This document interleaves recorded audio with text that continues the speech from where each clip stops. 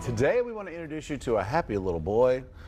His name is Toast. He is our pet of the day. He's at the Davidson County Animal Shelter looking for his forever home. We stopped by to meet him, and his tail was wagging the whole time. This is Toast. Toast is a 9-month-old terrier hound mix. Being 9 months old, he's really not going to get a whole lot bigger than this, so it's actually a perfect size for any family.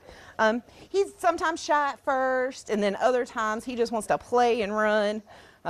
He wants to kind of sit in my lap a little bit here. He does fine with other dogs. Not sure how he does with cats. He was a stray, so we really don't know his history. So far here at the shelter, he's done fine with children that's came and interacted with them, but definitely still on the playful side, being 9 months old. So an active family would be great, or just a yard to run around in. He is up to date on his vaccines and neutered. He is heartworm negative and on prevention, and he is also microchipped. His adoption fee is $95. You can come out, meet Toast, play ball with him a little bit, let him have a seat on your lap. But he is definitely looking for his forever family here at the Davidson County Animal Shelter. We are open Monday through Friday, 11 to 5, and on Saturdays, 11 to 3. Oh, he's precious. Look at those blue eyes. How could you say no to those blue eyes? He's precious. He's a pleaser.